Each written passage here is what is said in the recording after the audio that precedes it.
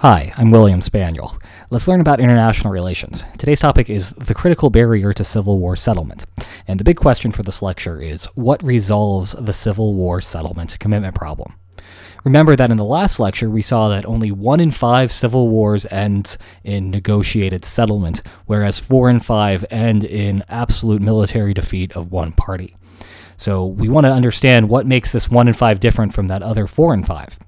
Now, a political scientist named Barbara Walter, that's Walter without the S, not Barbara Walters, the media personality from New York City, this Barbara Walter political scientist looked through all of these civil wars that end in negotiated settlement, and what she found was that these civil wars very frequently have something in common, and that thing in common is third-party enforcement. And so this led her to write the article, The Critical Barrier to Civil War Settlement, which makes the argument that a third party is really critical, in fact, to negotiated settlements of civil wars.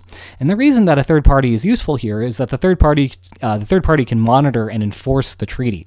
So what's going on is that if the government steps out of line, which is what you would expect to happen under the commitment problem story, once the rebels give up their arms, the government is supposed to exploit them.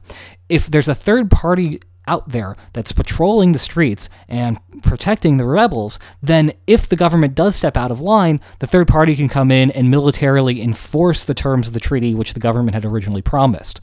And so the government knows this, and this is going to deter the government from exploiting the vulnerable surrendering group, because they know if they try to exploit the surrendering group, they're just going to end up in a conflict with the third party enforcer.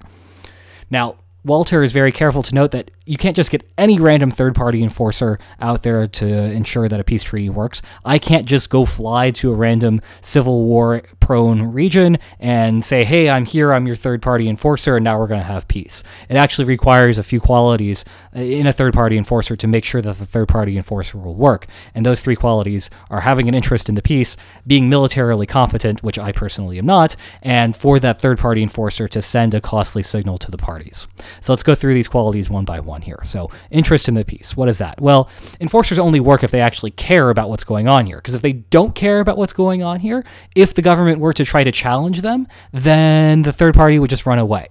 And if third party is just going to run away, if the government tries to exploit the surrendering rebels, then this is not going to stop the government from exploiting the rebels, and you end up in the commitment problem just like you were before. It's as though the third party wasn't even there, because if the third party isn't going to enforce anything, it's hardly right to call them a third party enforcer. And so you can think about this in terms of like the United States and Somalia, where, the United States is this big bad dude, but we didn't really care what was going on in Somalia in 1993. If you've seen the film Black Hawk Down, the film is actually based off of the Battle of Mogadishu, where the United States goes in and has a few casualties, and this causes a huge backlash back at home in the United States, where people in the United States are wondering, what the heck are we even doing in Somalia? If you have a situation like that where one side just doesn't care, then that side can't actually do anything forceful to ensure that a peace treaty can work out. And that being the case, you're not going to see negotiated settlement, you're going to see continued conflict. Now, a couple of things that will give you a good third-party enforcer who's actually willing to go in and fight is to have an economic self-interest, that you actually benefit for some reason from having a peaceful country, because this peaceful country can get back to trading with you if you are a big trading partner, or if you are an old colonial power, and so if you're like Great Britain or something like that, and you have a bunch of colonies, and this is one of your old colonies, you have some sort of tie to it that's going to give you a good reason to intervene as a third-party enforcer. So you need to have some sort of reason, and economic self-interest and old colonial ties are a good reason to actually want to intervene. The second thing is to be militarily competent. This is why I personally can't go in and stop a civil war from happening, because everyone knows that I by myself am not enough to stop the civil war. I am just one man. So if the government can really kick your third-party enforcer's butt, then the third-party enforcer isn't very powerful, and it's not going to be able to stop the government from exploiting the rebels. And so this in turn is going to mean that the rebels aren't going to be surrendering.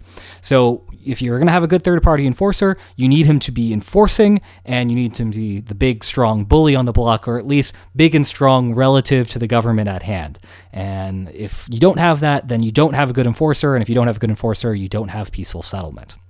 Now, the last situation, or the last thing that you need here, is a costly signal. And what this costly signal is meant to demonstrate is the commitment of that third-party enforcer to actually maintaining the peace. And this commitment, this sign of commitment from the third party, is supposed to inform both of the other guys, the rebel group and the government, that the third party means business and will, in fact, step in there and ensure the terms of the settlement.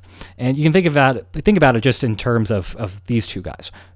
You have 1 and 2, state 1, state 2. Who would you rather have defend you if you were that rebel group who was going and surrendering? Would you rather have third-party enforcer number 1 who says, we are willing to enforce this peace treaty, and to prove it, we've dispatched 100 observers to your country? Or third-party enforcer number 2 who says, we are willing to enforce this peace treaty, and to prove it, we have dispatched 10,000 dudes with semi-automatic assault rifles. Now, never mind the fact that the 100 observers aren't militarily strong compared to the 10,000 dudes. The sheer number of guys between these two is really important, because if you get a message like that from number 1, having them only sending 100 observers to your country isn't really a sign or a demonstration that they care very much. If they cared, you would expect them to send a whole lot of guys, not just 100 dudes. And so this message that you're getting from number 1 is, yeah, we kind of care, but we don't really care. And if you're a rebel group and you're worried about just being completely massacred by the other side and exterminated, then having this, yeah, we kind of care sort of message, like State 1 is giving, is not very good. Compare that to State 2, who's dispatching tons and tons of guys.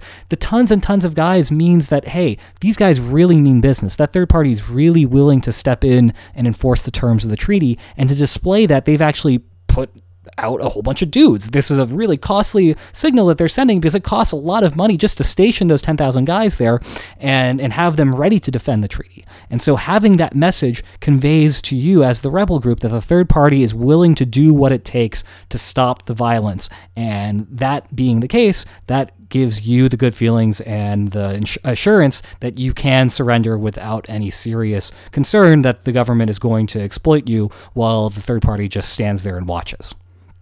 So what we've seen here, what we've learned, hopefully, is that a third party can monitor and enforce a treaty, and this is going to stop the commitment problem logic from going all the way through and forcing the states to fight until, or rather, forcing the sides, the rebel group and the government, to fight until one side has been completely militarily defeated.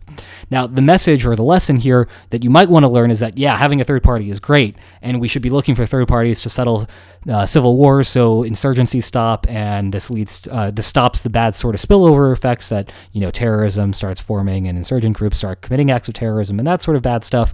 Unfortunately, the big problem is that you can't always find a third party that meets the 3 requirements that we just brought up. And if you don't have a third party that has those 3 requirements or has those 3 qualities, then essentially you have a worthless third party, and you don't have anyone who's actually going to stop the civil war. So it's easy to get a civil war to stop comparatively once you've found a third party. It's not very easy to find that third party. And so this is why a lot of civil wars do, in fact, continue going and going and going and going, because no one is willing to just step in there and do what it takes to get a negotiated settlement to happen. Okay, so that wraps up this lecture on the critical barrier to civil war settlement, and we will do one more lecture wrapping up this unit on terrorism, and I hope to see you then. Take care.